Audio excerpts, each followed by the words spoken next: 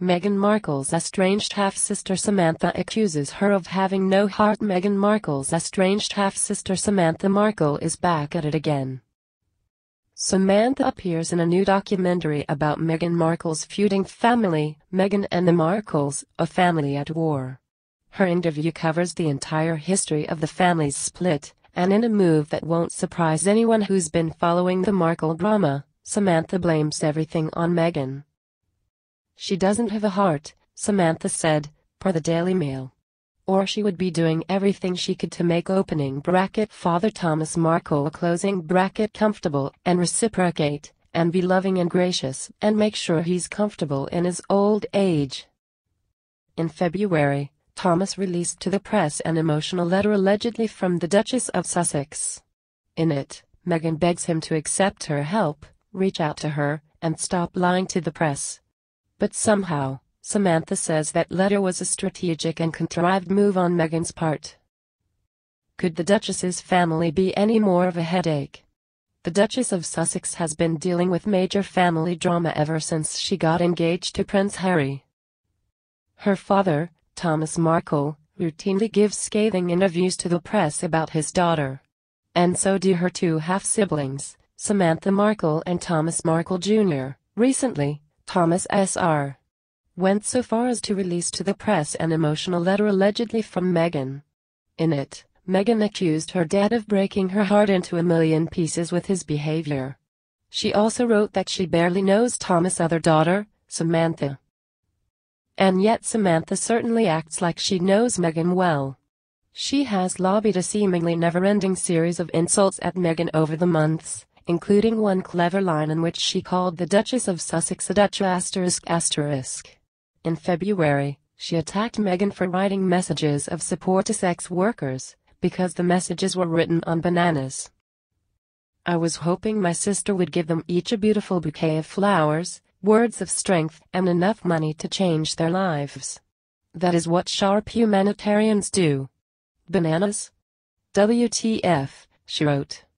Samantha appears in a new documentary about Meghan's family, Meghan and the Markles, A Family at War. Unsurprisingly, she had some very negative things to say about Meghan.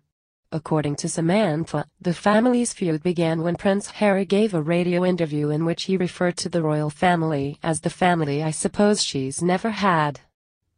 That interview was in 2017. Shortly after the first Christmas that Meghan shared with the royal family. "The first thing I thought was that I don't think Harry has been given the full story," Samantha said in the documentary. "Something was not right. Though we weren't the classic family together on schedule for every holiday, we were family."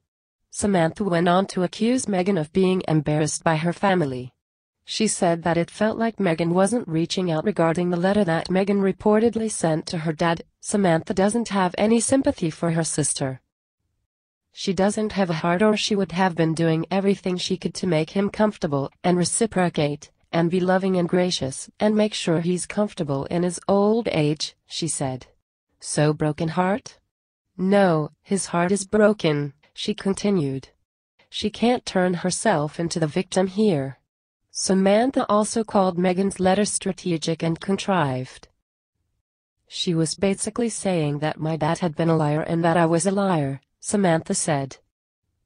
The documentary also examines Meghan's splintered family and why she didn't have any relatives aside from her mother at her royal wedding last spring. Her half-brother Thomas was arrested for drunk driving in January. Soon after, he invited Meghan to his wedding and blamed her for the family feud. Thomas Jr. accused Meghan of being a little Hollywood starlet and being focused on her career rather than her family. He and Samantha both claimed that the rift goes back to Meghan's days on the TV show Suits. Meanwhile, Meghan is getting more and more pregnant. She just celebrated a baby shower in New York, and her baby is due in late April or early May.